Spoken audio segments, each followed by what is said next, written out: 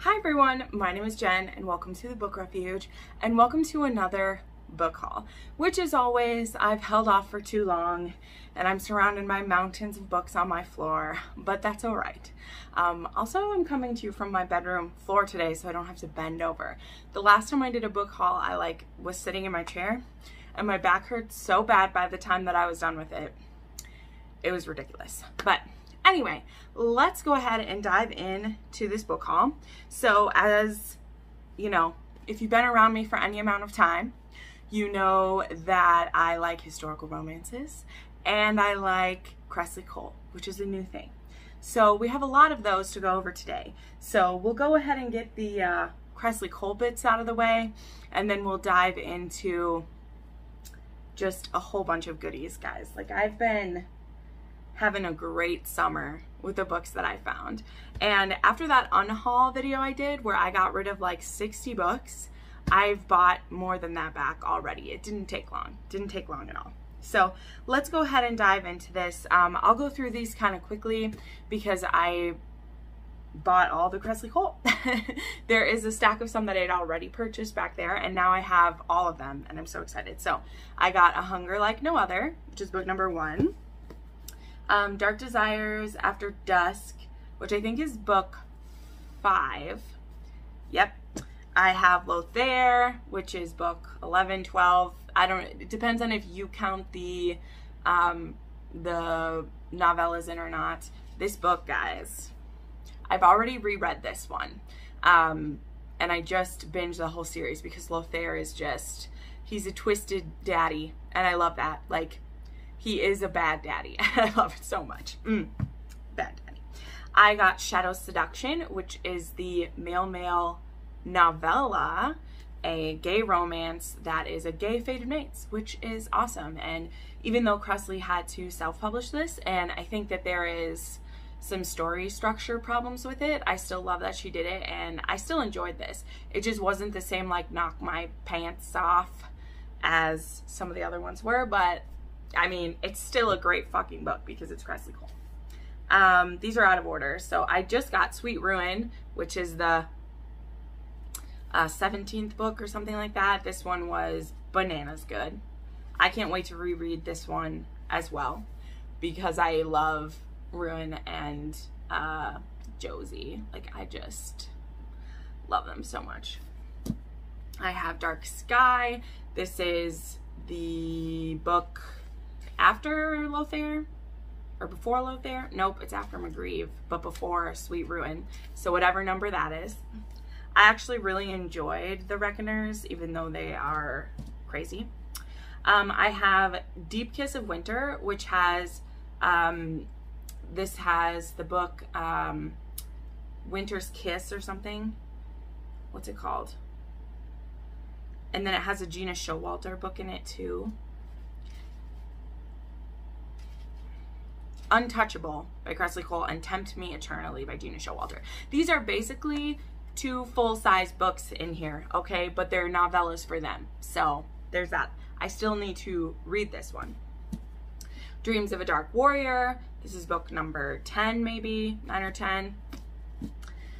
Demon from the Dark, which is, oh no, yeah, this one's number 7, 8, something like that. Kiss of a Demon King, book 6. Rydstrom and Sabine. I love, this one's great too. So my favorite design of this, because the design has changed through the years, you can tell, the covers of the first 4 or 5 are much different than these, but these are my favorite set of colors. How it's the grayed out guy and then the sparkly title. Oh, it's just so beautiful looking. I love it. And then one other by Kresley Cole I want to share is that I am slowly collecting all of her other books as well. So this is the first book in the McCarrick Brothers trilogy, which is a Scottish trilogy, historical romance. So, and it's blurbed by Julia Quinn. So I'm very excited. I was doing a little peeking at this one, and I think this one has to do with stealing a bride or something. He's trying to get revenge. So he kidnaps this girl or whatever. And I'm here for it. Let's go. I'm really excited to read one of Kresley's other books, her historical romances, because she has 2 2 other series, because obviously I've read the Game Maker series, but that's basically the IAD, but in but in a non-magical world, because those books are basically fated mates as well. So then I have 2 other paranormal books that I'll just go ahead and show you, since I just did a bunch of paranormal. I have Slave to Sensation by Neilani Singh, which I'm reading this in August for Summer Fling. Very excited to read this. This is the Psy Changeling series, and so I don't know much about this world. I purposely don't want to. The same way like IAD, besides hearing that people loved the books, I didn't know anything besides that they were paranormal. And so I don't want to know anything about this one either, but I know lots of people love it, and so I'm here for it. I am here to see what happens. And then I'll do this one because it's a new release, and so then I'll work into my like newer release books here. I have, this is a paranormal romance. This is Desolation Road by Christine Feehan. This is going to be book number 4 in Torpedo Inc. I've read the first 2 books. They've been like 3.5 stars. They're also on Audible Escape, which is why I started listening to it. This is a group of like bikers who they stop other corrupt biker gangs, is basically what it is. And they each have different like paranormal gifts. A lot of them having to do with like mind things. And this one's gonna be about Absinthe, who he can like tell if you're lying or not. And I'm just really excited because like in the second book, they were trying to take down like a sex trafficking ring, child slavery ring, and I just love that these big tough biker dudes who will kill you are saving people, and I really like it. So even though the parts about it I don't like as much is some of the romance is just, I love alpha males, I love that dirty, nasty, let's go, but it's the thought process when it's so obsessive can be a bit much for me, but I'm liking them, it's good. So some other new releases, A Touch of Stone and Snow by Milla Vane, gotta have that, as well as I have The Beast of Blackmore, which is the like novella that goes, I think it takes place before the first book in the series, but this is the second one, and I'm still sad they don't have maps in them, but you can look up the maps on her website if you want. But this is book 2. This one is a childhood, like, well, it's a second chance because they were lovers before, but they were children together, and then they were lovers, and then a thing happens. But also the woman is a guard.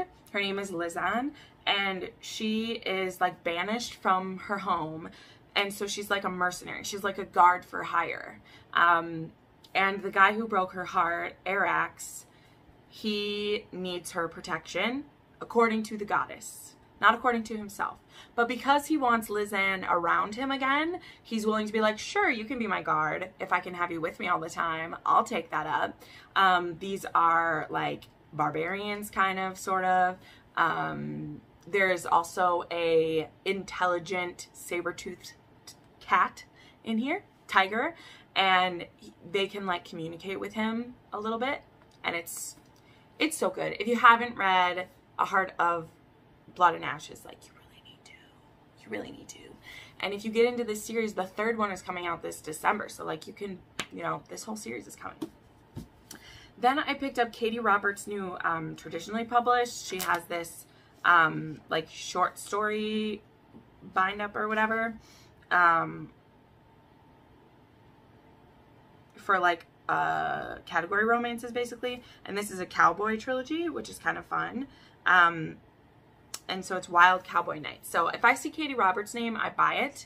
There are lots of her books I haven't read yet. I mostly have read just a couple of her older works, and then like her Wicked Villain series. But I'm a member of her Patreon, and I get all of her stuff because she's my queen. So I had to buy this. And then this isn't a brand new release, but it is the most recent release of Kerrigan Byrne. And I have some more Kerrigan Byrne to talk about as well. But since I was talking about new releases, this one is How to Love a Duke in 10 Days. And this is the first in, what's this series supposed to be called? I can't remember. I saw it somewhere because Scott Too Scott to Handle or something is coming out later this year, but just her covers are so beautiful for not even being step backs. Like, so look at these. So these are the other 3 that I picked up this month. I picked up the Highlander, the Duke, and the Duke with the Dragon Tattoo. Or I mean the Scott Betts' wife. I also have the Duke on Audible because for some reason the Duke is out of print and the paperback copy of it was like $200. So I'm like, what? So I'm still trying to find the Duke, but I have read the first 5 of this series. This is the Victorian Rebel series. I've read the Highwayman, the Duke, and then the Highwayman, the Hunter, the Duke, the Scott Betts' wife. And so I'm reading the Duke with the Dragon Tattoo for Summer Fling. I'm very excited to start this book. All of these are on Audible Escape as well. And book 7, which is about the police detective in this series, I have on its way to me, but it's been held up for some stupid reason. But I can't wait to read that one because I love Kara Gainsbourn's books. They are dark historical romances. Most of them are Scottish, and I'm obsessed. I'm obsessed with her. I love her. She's my queen. So you should read Kara Gainsbourn. All right. What else? Where else should we go? Why don't we continue with the historical romances here, since we just made a detour for that. So, The Beast of Bestwick is another book I'm reading in August for Summer Fling. This is a Beauty and the Beast retelling about Lady Astrid Everleigh and Lord Nathaniel Hart. I heard this one is really good. It's also the buddy read for August on my channel. So if you want to buddy read that with us, you can check out my Discord down below and join in. I'm very excited for that. I picked up Never Trust a Pirate by Valerie Roman, basically because it says pirate on it, and I'm all for the pirates. So this one is about Cade Cavendish and Miss Danielle Lacrosse. Pretty cover. To Catch an Earl. This is The Bow Street Bachelors by Kate Bateman. I picked up this one because I got approved for an arc. That's the 3rd one in the series. So I picked up the first one, hoping to read this before I read the arc for that one. This one, I just thought the cover was beautiful. A lot more of these are just from... well, no, this one was suggested to be my someone. And I love the cover. This is The Dangerous Viscount by Miranda Neville. Someone on my channel suggested this one. So this one is, she needs a husband. And so she marries this guy's cousin because reasons. There we go. I picked up London's Perfect Scoundrel by Susan Enoch. This one has the step back on the back. It's hard with the shiny cover, so I picked up Wicked Intentions by Elizabeth Hoyt. I have been, both Susan Enoch and Elizabeth Hoyt, I have another Elizabeth Hoyt here. I've been collecting their books because people keep suggesting them to me. This is the Raven Prince. And so I keep buying them. And eventually I'll get to them. And it's fine. I like collecting as many of an author as I can, because if I do like them, then I can binge all of their books. And if I don't like them, which I usually do like them, I'll just give them back because I don't pay for much of them, so who cares? I finally picked up The Rogue of Fifth Avenue by Joanna Shoup, the first in the Uptown Girl series, because my girl Izzy really wants me to read this series, and so do a lot of other people, and I really want to try Joanna Shoup. I've listened to some of her interviews on Fated Mates and Wicked and the Wallflower, and she just seems delightful. And this is American historical. Ooh, see, it's blurred by Sarah McLean. It's awesome. So I've heard really good things about this series, so it should be fun. I picked up the last 3 Tessa Dare books that I needed. I now own everything that she's written. So this is, I think it's called the Dairy Maid series or something, like the Devilish Dairy Maids or the whatever, I'm not sure. But it is Goddess of the Hunt, Surrender to a Siren, and A Lady of Persuasion. So very excited for that. I still have like 6 Tessa Dare books to read, and so I'm glad I added some more because I'm scared. Then I picked up the last Mackenzie book that I was missing. So this is Lady Isabella's Scandalous Marriage by Jennifer Ashley. I love this one. This is a marriage in trouble story, and it's also, you know, it's like a second chance. They've been living apart for a few years.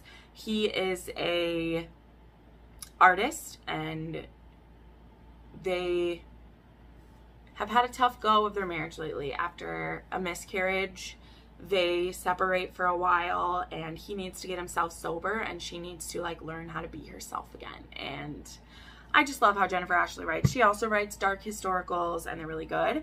And so these are two more of her like earlier works I don't have yet. This one is one of her pirate novels, The Pirate Hunter, and this one is The Mad Bad Duke, which just looks awesome. This one I think is like even a little bit, this one says there's a love spell. Wow, that's cool. So I'm slowly getting all of her books too. She has an entire pirate series. So I'm slowly grabbing all of those because I'm sure that I'm going to like it. Like there's one of her books is called Confessions of a Lingerie Addict. I need to find that one. So stacking up on my Jennifer Ashley. I found an old copy of Jane Eyre. I really didn't need another copy of Jane Eyre, but this one was printed in 1962 by Scholastic Books. And I mean, it was only 25 cents at the thrift store I was at, so I thought I would get it. Because I have about 4 copies of Jane Eyre at this point. And when I saw this one for only 25 cents, I was like, there's no reason not to get it. So I did. And then also at that thrift store, I found a Jude Deveraux. This one is A Knight in Shining Armor. This one doesn't have anything fun about it, but I want to start some Jude Deveraux, and this one seemed pretty fun. Also, yeah, this is originally 1989, so I want to start that. I found this one, Night of Fire, night as like in a night, by Shannon Drake, and this was the inside of it. And I just thought it was really beautiful. I've never heard of Shannon Drake, but when I see a pretty step back, I buy it and then I ask questions later. This is a 1993 release, so the year I was born. That's fun. And then I have some Stephanie Laurens for you. There are so many books in the Sinster collection, and I just slowly end up like, God, buying all these books. I hope I like her. So I got The Pursuits of Lord Kit Kavanaugh. And I got A Buccaneer at Heart, which I'm pretty sure is like another like pirate novel. And then I found a hard copy of The Tempting of Thomas Carrick, which this is a Sinster book. So when I see hardback romances, I buy them so quick, especially the thrift stores in my town. They're either like $1 or $2. And so it's like, why not? Because they're beautiful. Then I got a couple classics here. I found a mass market edition of A Kingdom of Dreams. So I only have the like trade paperback version, and it's kind of big and awkward. And I loved this book. So I decided to buy another copy. Again, this one was at the store where it was 25 cents. So I figured I would get it. I still want to find like original covers of these books. But I don't care. I'll buy double copies of this stuff because I'm excited for it. I have The Gift by Julie Garwood, which this one is a pirate novel too. Or it says that the hero used to be a pirate. I don't know. I loved The Bride, so I'm all in on Judy Garwood. I'll buy them all. This is called Deceive Not My Heart by Shirley Busby. Again, another author that I never heard of, but this was 25 cents, and the cover looks like this. Holy cannolis. It is so beautiful. And I think this one is a medieval. Yeah, I'm pretty sure. Is this a medieval?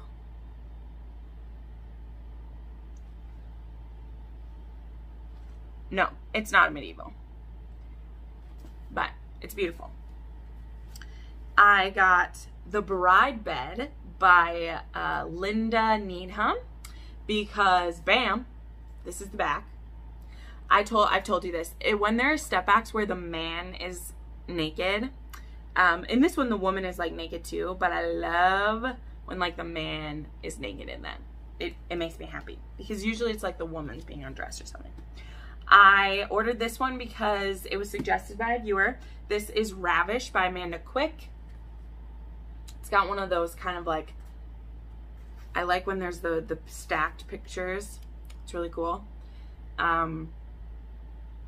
This one I guess is kind of like a Beauty and the Beast retelling.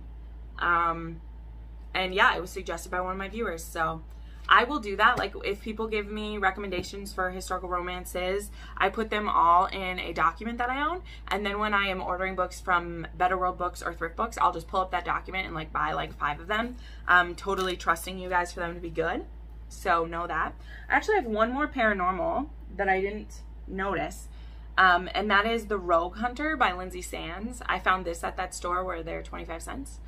This is not the first in the series, but since it was only 25 cents and I eventually want to read her vampire series, I was like, well, might as well pick it up now and just put it on the shelf for later. So this is cool. Very bloody looking, right? All right, I have a couple more historical hardbacks. So this book is actually one that I used to love this author. She's someone that I'm hesitating on rereading because I'm scared. But also, I like darker historicals now, so I think I might still like her. I don't know, I go up and down. But this is The Wyndham Legacy by Catherine Coulter. I have read every historical romance Catherine Coulter has written. Some of them are easier to stomach than others. The Wyndham trilogy I remember liking. And I couldn't help it when I found it in hardcover. The only downside to hardcovers is no step backs, but... And then I found this totally random one. This is a barbarian romance basically, and it's called The Norse King's Daughter by Sandra Hall, and it was blurbed by Christine Feehan, who I really like, and on the back it says, "Hell hath no fury like a princess scorned." And so I just had to have it. I mean, look at it, it's gorgeous. That is like 80% of why I buy these days. And then side note, I found a perfect condition. It was so funny. Mini story time. This book I'm about to show you, I found a hardcover copy of it at one thrift store, and I was so excited, and then I opened it and it had weather damage inside, and it's like, I'll just wait. This isn't that rare of a book that I won't find it again. And then literally the next store we went to, because I took my grandparents to like 3 different thrift stores, there was a perfect copy of Just Listen by Sarah Dessen, which I actually just recommended for my Sweet and Clean books. And there's a perfect edition hardcover. This book is my favorite contemporary YA novel. I adore it. I love it so much. So much. You can look up my recommendations video if you want to know more about it, but I found this for $2, I think I paid. It's perfect. Okay, so the last books I want to talk about, as usual, are my obligatory self-published books that I purchased. So whenever I read books on ebook, I make a note of the ones that are my 5 stars, and then I will purchase physical copies of them because I like to have them for my videos. I like to have them for display. I like to have them to mark them up, and I like to have them to borrow out to people if they want them. First of all though, this one, I didn't know that it was self-published, but this was suggested to me by a viewer, and that is Tempting the Governess by Vivian Westlake. This is a governess student romance. However, I believe she's coming back to the family later on. So she's not his governess now, but she was. And so it's only 115 pages, but my viewers told me about it, and so I picked it up when I was reading. I like some age gaps where the woman is older. Not a ton, but a few of them that I've read I've like really liked. So let's go through these. I'm very excited. So the first 2 I want to show you is it's funny, I got book 1 and book 6 in the Blindfold Club. I found these on Better World Books. These are really hard to find these for like discount prices, but I'm not in any hurry to collect them because I do own the ebooks of these. But this is book 1 and book 6 of the Blindfold Club, and I'm slowly gathering all these beauties up. I adore the Blindfold Club, and I love these. So this one is a boss employee romance, and this one is a very interesting. This girl is in a she's part of, so there's this, she's part of this relationship. She's this sub for these 2 doms. So there's these 2 doms who are in a relationship, and then she thirds for them sometimes, and then she meets a guy she really likes. And so it's about like, is she willing to risk the relationship she has with her doms to maybe find someone who's just for her? Because she's not part of a menage with them. She just like is their sub. And so maybe she could find a relationship where she's with them. Maybe good. So I bought a copy of Misbehaved by Charlie Rose. This is one of my favorite age gaps I read this year. It's so good. I also love because it's a full cover picture. I didn't know that. This is an age gap. It's a student-teacher romance. It's about Remy and Mr. James. I love it so much. He's trying to get revenge on her brother. She doesn't know that. And it's good. Oh God, I love this book. This is a age gap. This is called Him. This is, oh, this one is so sweet.